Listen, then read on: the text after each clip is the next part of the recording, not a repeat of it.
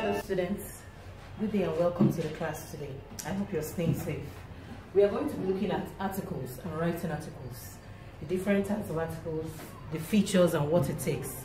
Often at times students misunderstand articles for speech writing and for letter writing and different other types of writing. But the truth is that these writings have their basic differences. I mean, what differentiates them from the other.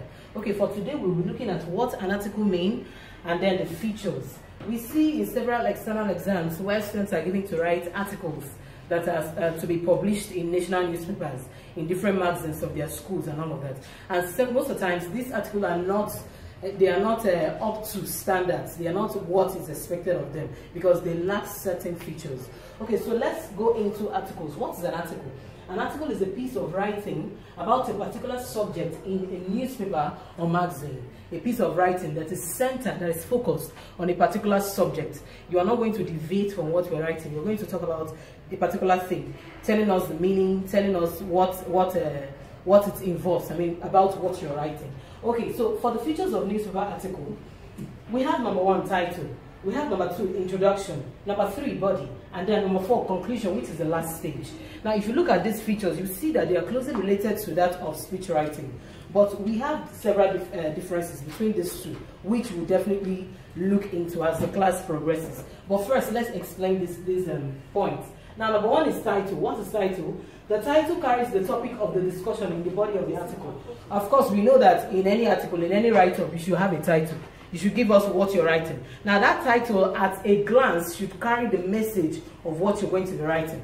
It should tell me what I'm expecting to read inside the article, and therefore, it has to be captivating. You have to make it all-encompassing so that I will be interested to read more. Okay, number 2, introduction. This part must be interesting and should arouse the interest of the reader to read the entire article. Introduction. What about introduction? Look for something that is so captivating, like I said earlier. Look for maybe a word, or maybe a quote from somebody else, or maybe a little story, or maybe something that you could just put at the introductory stage so that the writer can easily, be interested in reading. Then number 3, the body. This bears the message of the article. It should be divided into paragraphs, with each paragraph bearing a main idea.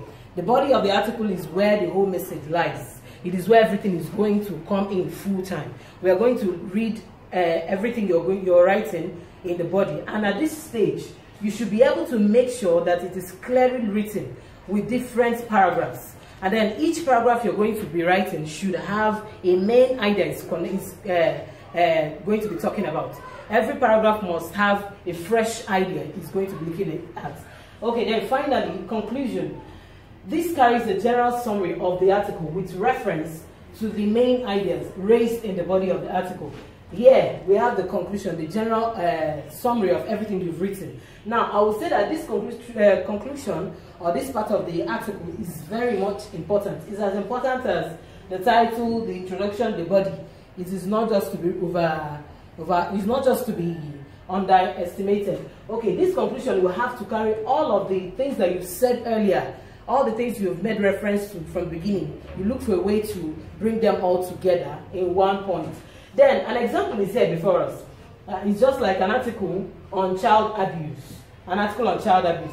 Maybe you are asked to write on child abuse as a student writing WAEC for this year, or maybe for whenever you'll be writing an exam. You have to write on child abuse. What am I expected to do? First of all, the examiner is expecting that you should have a title, which is here, child abuse. If you're going to write it in small letters, of course you underline, but capital letters, you don't need that. Okay, so when you write on child abuse, the title there, you start with an introduction. Something that is captivating. Like I wrote here, it is no longer news that it is no longer news that a lot of children are being abused on a daily basis. Somebody who I've never known will say, so it's no longer news. Okay, let's go on into what we have. Most children below the age of 10 encounter different kinds of abuse on a daily basis. There's somebody that's reading will be like, below the age of 10, and start being anxious to know more. Start trying to find out what exactly or where you're driving. Then we continue. Before we go on, let's take a look at the meaning of child abuse. Now, I've been able to get the interest of the reader, and then I've been able to to go into what I'm writing. So from this point, we are now going into the body, where I will be explaining the child abuse and then different other features before I conclude. Okay, so this is where we're going to see it for today.